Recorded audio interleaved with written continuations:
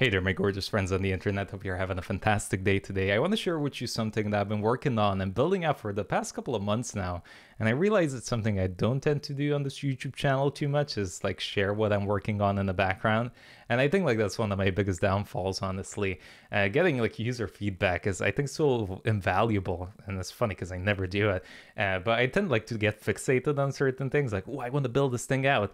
And then I spend a month on it and I release it and I realize nobody actually cares about it. So it's something I want to change, and I would love for you to try this out and let me know what you think. What have I been doing? Ed, show us. So I've been working on this in Tanstack Start now for the past couple of months, and I've been loving it. It's essentially a course platform this started off as, but like halfway through building this out, I realized that, you know, my interests have changed so much, and I'm not really interested in making like boring course tutorials like React for beginners and create an Airbnb clone and stuff like that. So it's like, I'm not gonna do that anymore. I want to expand, and I want to provide like courses that are a bit more,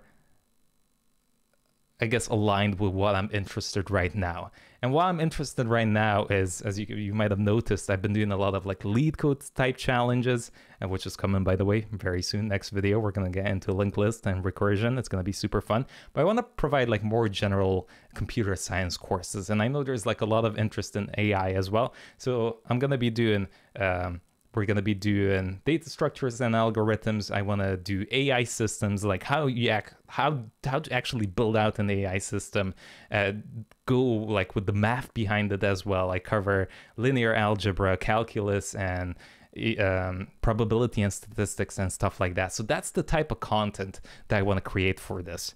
But the thing I want really like, I still felt like that's still not enough, especially, you know, with AI out there and stuff like that. I want to like add more stuff to this. So I started building out this like CSS challenges, and you might have like heard of something that's similar to this, which is CSS Battles. And this is pretty cool. Like you are given a challenge like this, you're given like a little code editor here as well. And then you have like the square here, right? And you're like trying to like recreate this. I thought that was cool, but I'm like, when would I ever like recreate this stuff like that? Like, I'm not ever gonna use something. What is this, like a red like double penis here? So nah. So I still like the idea of it, to like have a website where you can go on and kind of like, you know, brush up on your CSS skills. But I actually wanted to do it with components. So this is what the CSS Battle Challenge is. You're actually given like nicely styled components that you can recreate. So as you can see, we have a card system here. We have this notification. I'm gonna add a bunch more. I just added like 4 to test out, but just go on the link down below and give it a go. Like this is still in like preview mode, beta, even like alpha state. So you can access everything here for free. So don't worry about it. I'm not gonna ask you to pay. But you have like a nav bar here as well, right? You have these cards. And I think this is like the coolest thing ever. I'm gonna also show you a little bit of the code of how this works, but check it out. It also works with like light and dark mode. So these components are all dynamic and you can recreate them. So if I go on this one, for example, the card, as you can see, we have like a progress bar here with a pixel accuracy. I'm gonna show you how I did this as well. You have the code length here, and look at that. Here is the finished one, and here is your solution. But you can also go like split view like this and actually compare the two solutions. Let's head back here. So if I just go down here, as you can see, it also extracts all the colors from the finished solution, which is really cool. So you don't like need to second guess like what colors this uses. And it also gives you like some tips and tricks here. But you can go down here and you are given the HTML solution pretty much, and then you can write out the CSS. So let me go here, add a display of flex as well, and let's actually change this over to a background color here. There we go, color background. And let's go see. So here we go. It's a bit closer to the real solution, but not really. And as you can see, the pixel accuracy also changes there. And again, if I go into split view, you can actually like nicely compare the two results.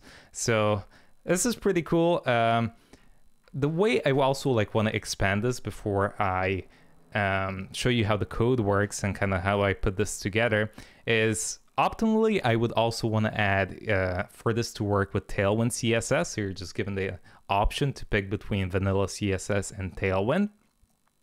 And another thing I want to do is add some sort of multiplayer for this, where you can create a room and then maybe have AI SDK generate a random component, and then you can battle out on like a freshly made challenge. And I want to do that with like durable objects. I'm looking into how to like get all that set up. So those are like the two big features that I'm still working on right now. After I'm finished with this, the next step is I'm going to hook up Cloudflare containers to do JavaScript type challenges. That's going to involve like lead code style challenges, but also challenges that kind of help you guide through learning JavaScript like that. So that's another big step that I'm going to add. So this is still like, I'm not planning on releasing this for quite a while yet because there's so much that I want to add to this. But let me show you the code really quick. If you're interested, you might get an idea of maybe something different that you can do with all this stuff. I just think it's really interesting with how it works. Okay, so how does this work? Let me just show you the code really quickly. Essentially what I'm doing is for the target solution and your solution, I'm rendering out an iframe for each of these. And why am I doing an iframe, not just sending like a div with dangerously set inner HTML? Well, one of the big reasons is that styles, you can still like set it with dangerously set inner HTML, but it bleeds over to the other components, which would make both of them look identical. So it's a no-go, but iframes allow you to render these out in complete isolation, which is fantastic for this use case. Another thing is it has real like browser rendering behavior. Now, when you're doing something like this, when you're injecting something like HTML, also, I'm saving this in just like a database. You want to sanitize this. Otherwise, you can be prone to XSS attacks. So a user can essentially write a script tag right in the HTML and then inject some JavaScript code, and that's no bueno. You don't want to do any of that. So you can use a package like DOM Purify to essentially sanitize that. This is going to remove like the on-clicks. It's going to remove all the fetch stuff, which is fantastic. So, okay, we have the iframes, but how do we actually compare the two? Let me just bring you over to this little file here, the challenge preview. So what we do is we take those two iframes, and I essentially use a package called HTML2Canvas. And this is exactly what the name suggests. It takes your HTML and it turns it into a canvas that you can specify a width and a height on. And if you do this, I highly recommend you to try the HTML Canvas Pro rather than the other one. You're going to find two packages because HTML2Canvas Pro also allows you to use OKCLH colors, which the normal one doesn't.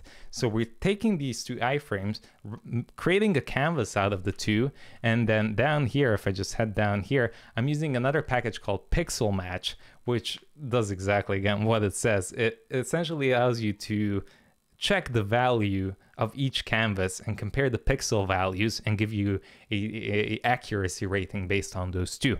And since I am using like injecting Tailwind in this as well, it's great because it's dynamic. So even if I switch between light and dark mode, it's been able to like re-render that and check the new values. And then I have a couple of like little utility functions here. This is something I'm still like figuring out, like how to actually pass Tailwind down in each individual iframe. Now, like doing like the CDN stuff works, but for example, in my like CSS file, I have stuff defined like color background or color primary that I just want to pass down in the iframes. So currently I'm doing it like this with like get computed style, and I'm just injecting these and some of the Tailwind colors as well. But I'm looking for a better solution, so hopefully I'll have something better in a week's time or so. But that's it. That's what I've been like working on. I'm really excited, kind of the direction I'm taking this. Again, keep an eye on it. Link is going to be in the description, and yeah, I'll do more videos as soon as I get the JavaScript challenge up as well and the multiplayer mode for this. So thank you so much for watching. I really appreciate you, and I'll catch you in the next one. Peace.